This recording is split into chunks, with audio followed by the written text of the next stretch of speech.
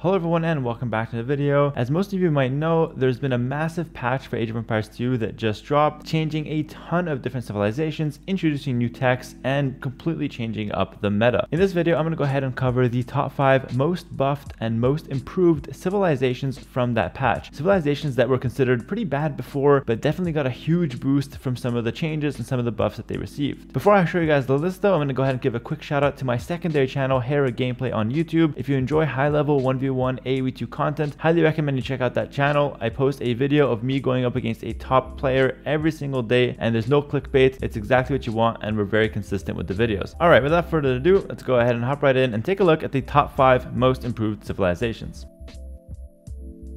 Starting up at number 5, I've got the Sicilians. Now, the Sicilians got a couple small nerfs, but the vast majority of their changes were positive. So I'll start quickly by talking about some of the negative changes. Firstly, their castles now build only 50% faster instead of 100% faster, and their First Crusade spawns only 5 units per town center instead of 7. However, the cost of the upgrade was also lowered, so it's hard to tell if it's a nerf or not. It just feels like a change. But anyways, those are the only 2 things that can be considered negatives. What is a positive though, or what was buffed, was quite crazy. So firstly, the biggest change in my opinion was the fact that the donjon now acts as a barracks and it lets you train spearmen from the very building. So now the donjon lets you make sergeants, lets you make spearmen, and acts as a defensive tower. Not only that, but counting as a barracks means that if you make a donjon, you can then make an archery range or a stable freely, and you can completely skip out on the barracks for that early portion of the game. This is a really important change for the civilization because it lets them get away with some really crazy opening strategies. For example, if you've watched my quick Sicilian tip video on YouTube, I showcased how you can go up to feudal age really fast at like 19 pop, make a defensive donjon which will defend your woodline or your berries, and also let you get some spears out. And because it counts as a barracks, you can then just make the stable right after it. So it gives you a really solid defensive structure, and it just lets you get a stable or a range follow up, so you get to save that 175 wood and not have to invest into that barracks early on. The ability to make spears lets you defend your base as well against scout rush. The fact that it's a tower lets you defend against other archer units, or if you're defending against men at arms, it really helps out a lot. And the cherry on top is that because you start with that extra 100 stone, you can make the donjon and you can still afford a town center once you get to the castle age. So it's a really smooth build and it basically has no downside. Another small buff for the Sicilians is that now their farm upgrades give 125% more food instead of just 100%. So this is a small change, but hey, we'll take the extra food on our farms, and it just makes horse collar and heavy plow that much more crucial to pick up as the Sicilians. So honestly, pretty solid changes for the Sicilians, and I'm really excited to see what the civilization can do going forward.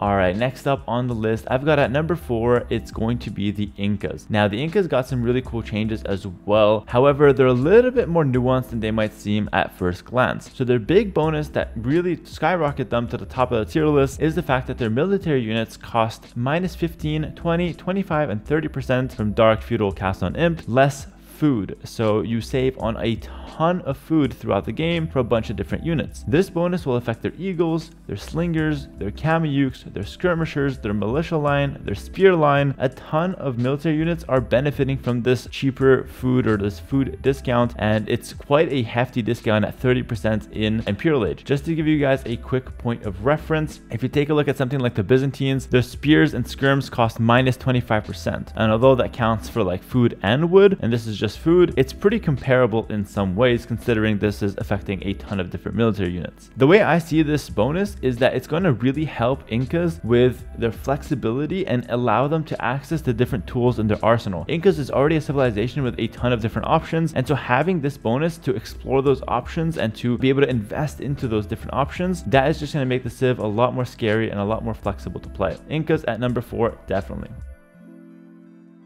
Moving on to number 3 though, we've got a fan favorite, the Goths. This civilization has been waiting for a proper buff for so long, and it's gone through a ton of changes over time, but none of the changes really got me excited until this one. Now, the Goths are such a strong civilization right now in the early game. You basically have a double eco bonus. You have the loom that can be researched instantly, which basically puts you ahead 1 vil compared to your opponent. It also means that you're gonna have a really smooth start, no way to lose a villager to a boar because you got loom. And also the new new bonus on top of that now is that their hunt lasts 20% longer, and on top of that, of course, their old bonus is that hunters carry plus 15 meat and plus 5 attack versus wild boar, which is not that important, but the main part, the new part, is that hunt lasts 20% longer. What does this mean? That means that if a regular deer has 140 food, if you're hunting it as the Goths, you get 140 plus 20% of 140 into your stockpile from that deer, or it takes longer to hunt it because it's got more food, but you eventually get more deer out of it. This is comparable to the Tatar longer lasting sheep, but sheep isn't as good a food source as hunt, and longer lasting hunt means more resources in the bank because hunt gathers so quickly compared to sheep. And so this bonus is incredibly important for the Goths, lets them be really aggressive early on with scouts, with spears, with men-at-arms, really with whatever they want to do to spend that food. I honestly think that this is enough of a bonus to push Goths up until like the upper mid tier on 1v1 Arabia, and I predict that we're going to see the Civ everywhere in King of the Desert 5. There is a small downside that infantry for other civilizations got buffed. However, Goths infantry is still really strong up against other infantry civs, so I don't think it's really that big of a problem, and I think Goths are now in a really good spot for the meta. Really solid early game, they're notoriously strong late game, and the mid game might be a little awkward. However, with a strong early game, it's up to you to get some damage done and set yourself up to coast through that mid game. All right, that's going to be number 3 with the Goths, and we're going to hop into number 2 now.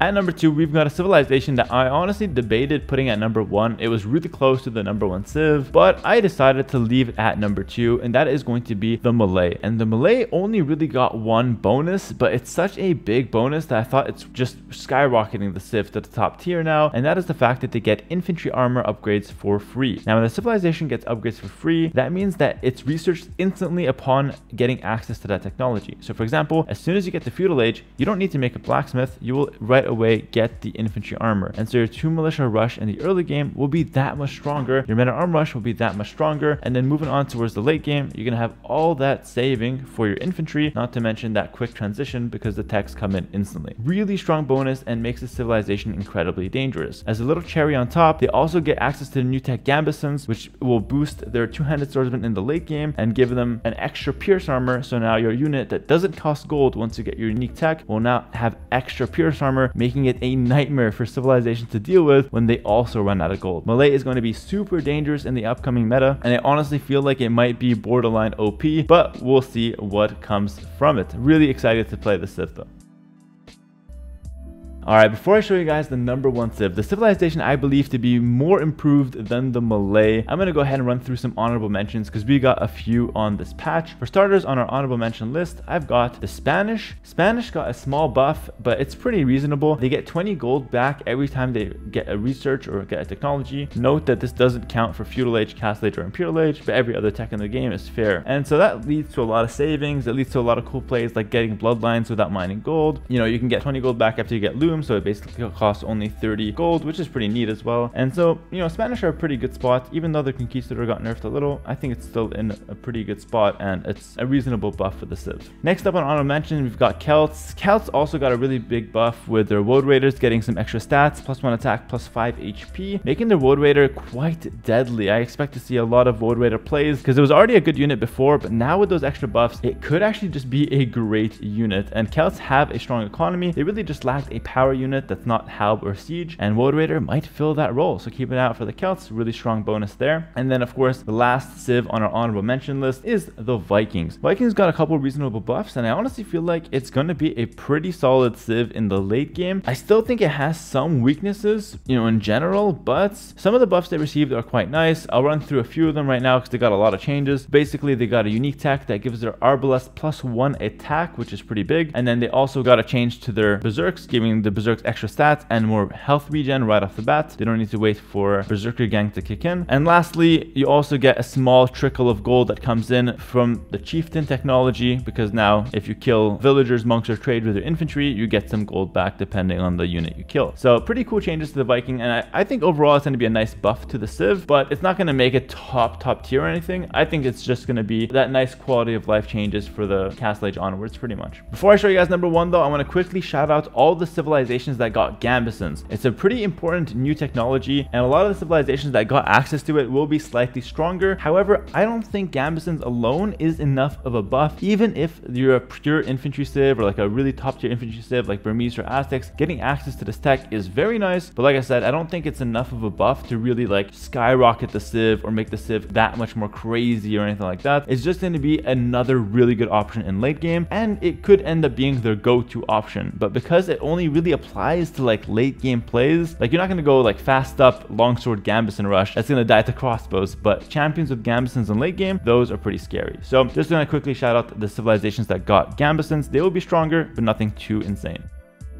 Alright, so enough stalling. The number one most improved civilization from this new mega patch is the Malians, and I'm really excited to play them myself. They once again only got really one big bonus, but it's such a massive bonus that in my opinion it warrants the number one spot on the list. I think the civilization easily shoots up to top 5 Arabia civs, and the bonus they got is basically your villagers drop off 15% more gold. Now what does this mean? This means that if you mine 10 gold, when you drop off that 10 gold, you're gonna drop something like 11.5 or like 12 gold, and you only mined 10. So this means that you're gathering resources faster, and your gold mine will give you more gold than what's written on it. So if the gold mine writes or is written 800, you're actually getting 15% more than 800 when you finish that. But it's not taking you longer to actually mine it. You're mining it in the same speed as another civ, you just get more gold out of it. So this is a massive bonus, and if you combine this bonus with the fact that their wood buildings are cheaper, you can see how this civilization will get completely nuts and completely off the charts. That's gonna do it for the video, guys. Hopefully you guys enjoyed it. This is the top 5 most improved civilizations after the recent patch. Let me know what you guys think of the list, if you guys agreed with what I had in mind. This is my very initial reaction, so things can change over time, but this is where I'm at right now after the initial testing. Thank you so much for watching the video. Leave a like, comment, and subscribe if you enjoyed it, and I'll catch you guys in the next one. Stay safe and peace.